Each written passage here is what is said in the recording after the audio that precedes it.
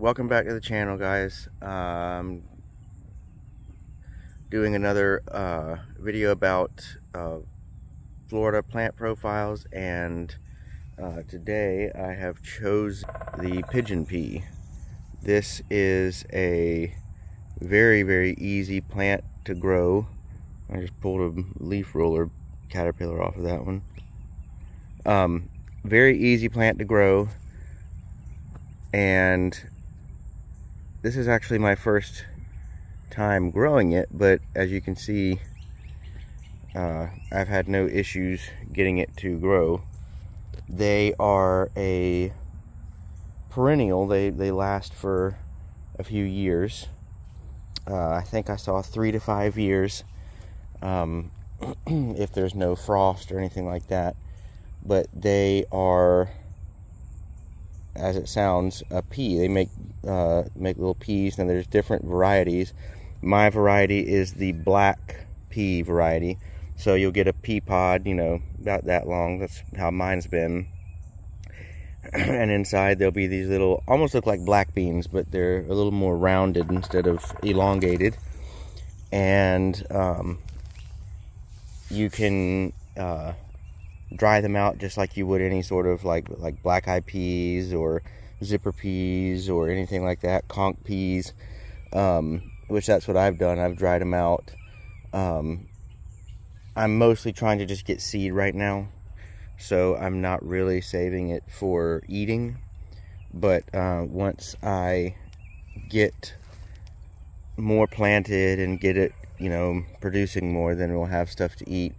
But no joke, these were half this size just like a month or so ago. They've grown that fast. They've grown extremely fast, especially when we started to get rain. They grew extremely fast.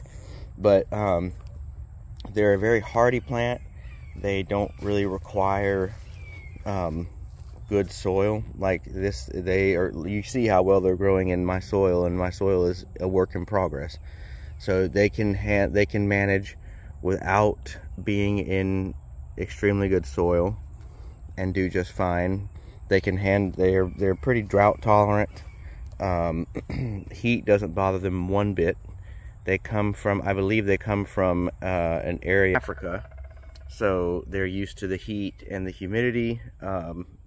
Seriously, the heat, they don't even care. They just sail right through it. And I don't know how often they make peas. Mine, I've had a couple plants make them twice now, but they've really been working more on just getting bigger. They'll get to the size of like a big shrub, or maybe a small tree, and how much bigger it will get from here. I imagine it can get probably about as tall as that rebar, somewhere in that range. And like I said, they'll last for what I've seen is 3 to 5 years. And the one thing they cannot tolerate is cold weather. So if you have any frosts or freezing temperatures, it will kill them.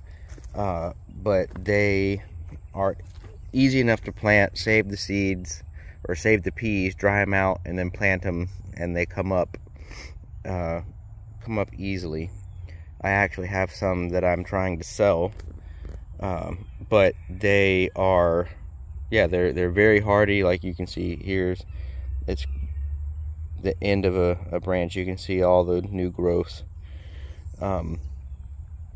They will, if the pea pods fall off and the peas get into the ground, they will self-seed.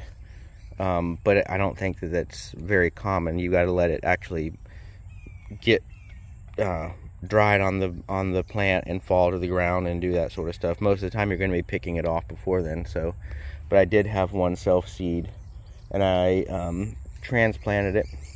But these are my 2 biggest ones, and then over here I have a smaller one, a little butterfly,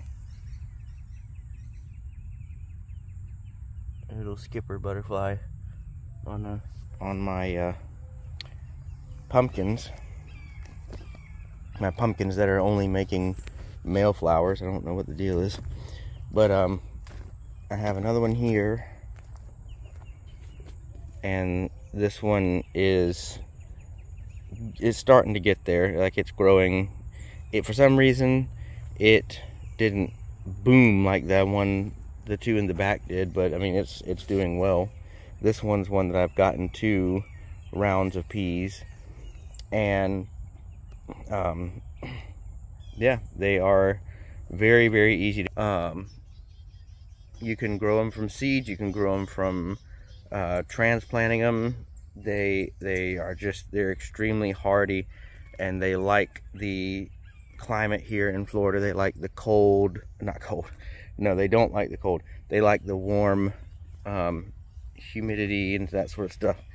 I actually have 2 that came up from seed.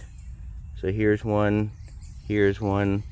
They may be a little too close together, but we'll see what happens. I'm kind of letting them go, and we'll see what happens.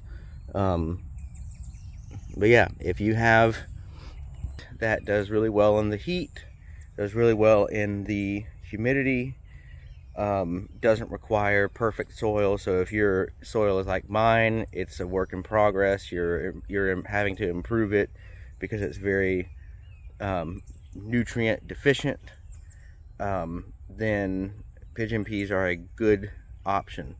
I've seen you can find pigeon peas on eBay. You might be able to find a bag of them in a grocery store. I don't know. I mean, they'd be ones that, just like black-eyed peas, if you find a bag of the dried peas, you can plant those and they will grow. And unlike black-eyed peas, they'll last you for 3 to 5 years, all things considered. So yep, that's going to be my installment for today. Get you some pigeon peas, and they will grow very easily for you. Mine are out here in the full sun. Just nothing, none of that seems to bother them. The heat, the full sun, none of it. They don't care. They keep going right through it. So get you some pigeon peas. Check your grocery store, see if they have any dried ones. If not, you can always jump on eBay. I'm selling some plants, so if you want any, let me know. And that's going to be it for today. Thanks for watching, and please don't forget to like and subscribe. And any questions or anything to say, drop it down in the comments, and I will chat with you online. And I hope that you all have a great rest of your day.